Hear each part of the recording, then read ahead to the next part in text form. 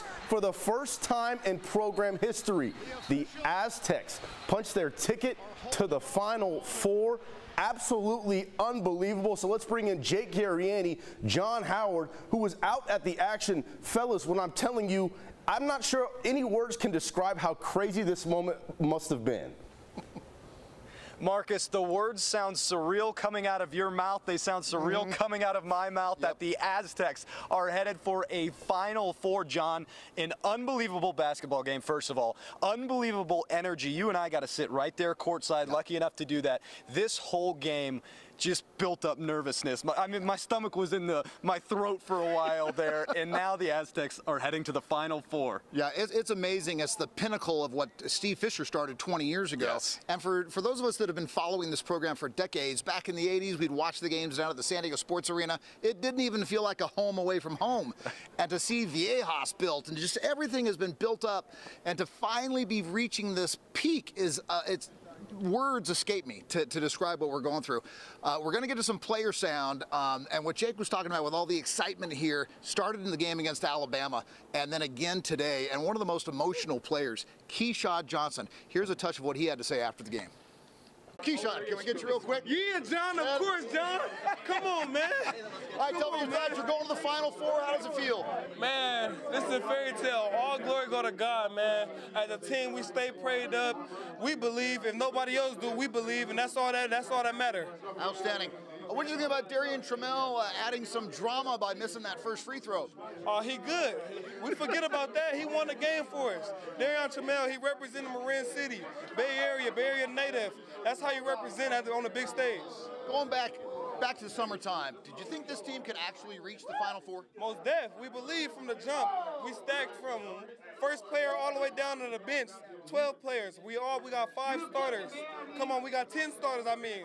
Come on, man. We believe from the jump. We compete with each other each and every day, and we stick together to this moment. Creighton led the game like 30 of the 40 minutes, but you guys never gave up. We vets. It's a veteran team. That's San Diego State culture, defense. We know it. Anything can get better, and once again, we believe. Sweet. Thoughts on the Final Four? Can you win this national championship? Most def. We're not here for no reason. We're here to stay. We're not here for no reason. That's just this proving it right here. Sweet. Congratulations, Keyshawn. Appreciate your time. John. Most def. Thank you. You know, I have really appreciated Keyshawn in the last 2 weeks. He loves you. And I remember interviewing him after his sophomore season. And this guy's an athlete. We all know he can just leap out of the gym. But he wasn't getting much playing time his first 2 years. And he said, and going into his junior year, I said, how do you feel? How do you manage that? He goes, hey, it's not my time yet. These other guys, these juniors and seniors above me, they deserve to be in, and now he is getting to live his time.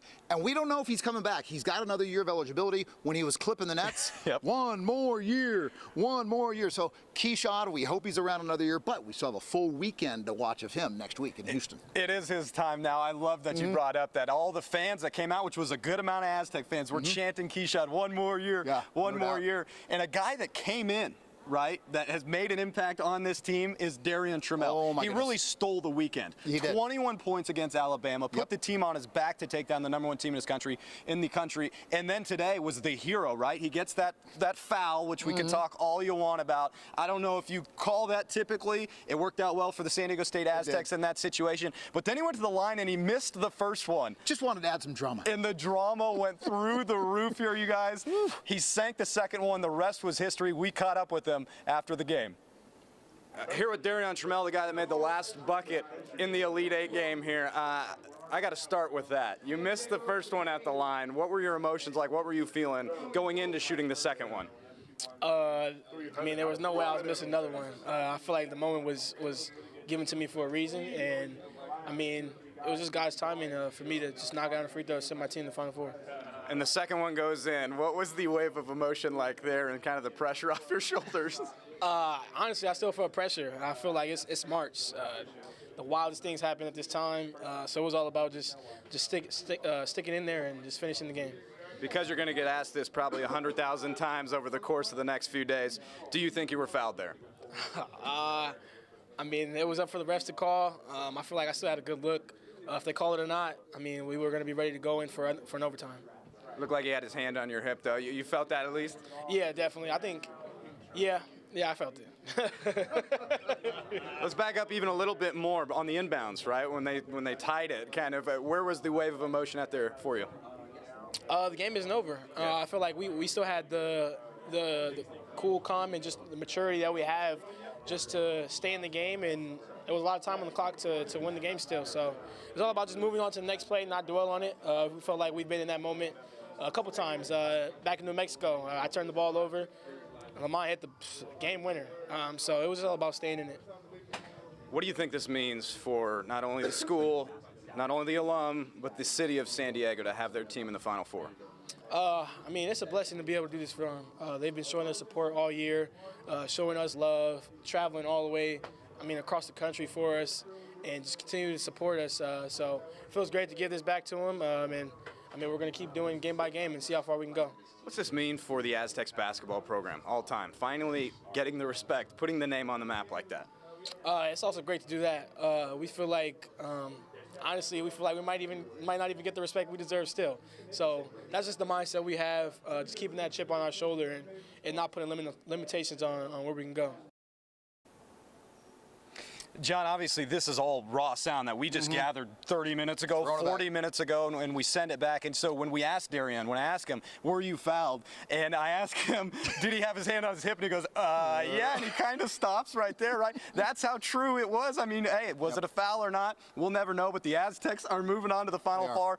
The key was it was called a foul, right? Exactly. John, one of the big things, the storylines going into this tournament was Brian Dutcher, right? I think a lot of people want to talk about how he had never gotten a win in the tournament. Right. And not only does he get one, now he's got four in a row, and he's going to a Final Four. Yeah, there was a little monkey on his shoulder. Yeah. Not a gorilla, but and I'll admit, I asked him about it in Orlando last weekend. You know, before the monkey gets too big, do you want to get a win just to get rid of that? And I asked him about it again today. So here's Brian Dutcher after today's game. We're here with head coach Brian Dutcher. Brian, you're going back to the Final Four. I know it's not your first time there. How does it feel to make it with the Aztecs? It's great. It's great. These guys are deserving. I'm grateful for the coaching staff I have, the team I have, and just blessed to be on the journey with them. The difference in the game.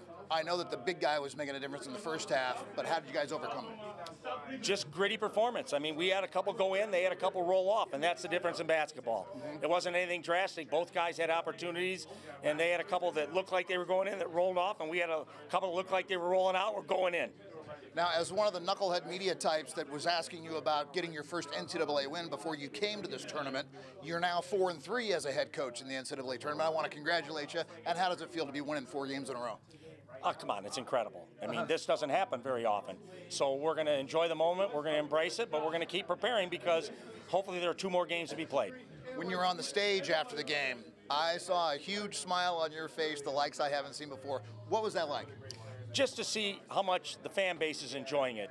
You know, it's a first-time experience for all of us. So first time for the fan base, first time for this team, and just to be in that moment was really special. How confident are you going into the Final Four that this team can win 2 more games?